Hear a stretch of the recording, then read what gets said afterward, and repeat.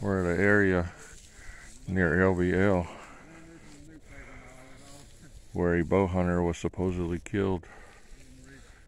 He come up here hunting on this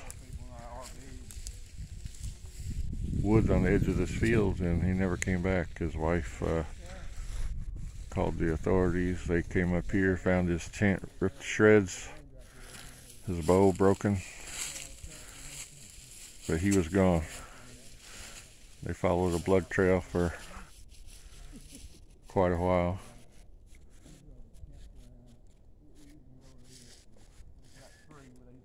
They just said animal attack.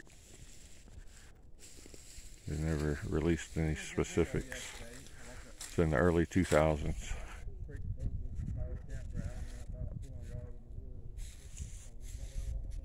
There's lots of deer sign back here, so it is a good spot for a deer hunter to be.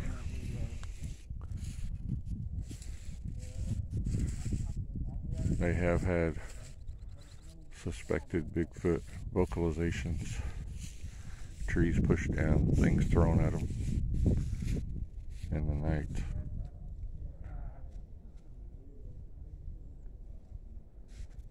Love to come out here at nighttime.